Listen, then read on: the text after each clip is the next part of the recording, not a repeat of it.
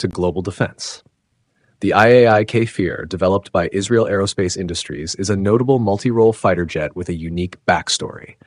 Its creation stemmed from Israel's need to maintain air superiority after being denied access to the French Mirage 5 due to an arms embargo imposed by France in the late 1960s.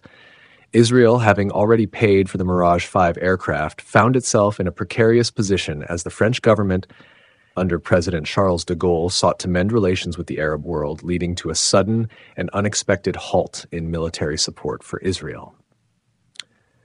Refusing to be left vulnerable, Israel took matters into its own hands by using industrial espionage to gather the technical data necessary to reverse engineer the Mirage 5.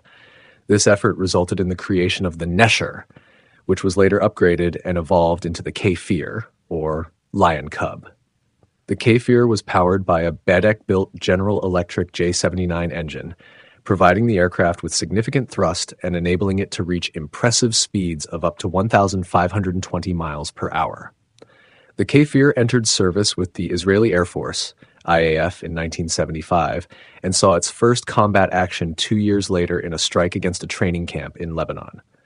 Despite its advanced capabilities, the Kfir's prominence in the IAF was short-lived. By the early 1980s, Israel had begun to rely more heavily on American aircraft, such as the F-15 Eagle and the F-16 Fighting Falcon, relegating the Kfir to secondary roles in unescorted strike missions. The aircraft was gradually phased out of service in Israel by the 1990s. Today, the Kfir remains in service with several countries that rely on older aircraft, including Colombia, Ecuador, and Sri Lanka. While its operational history might not be as illustrious as some other jets, the Kfir's development story is a testament to Israel's determination to secure its defense capabilities. Don't forget to hit the subscribe button, click the bell icon to receive notifications, share with others, and thank you for listening to Global Defense.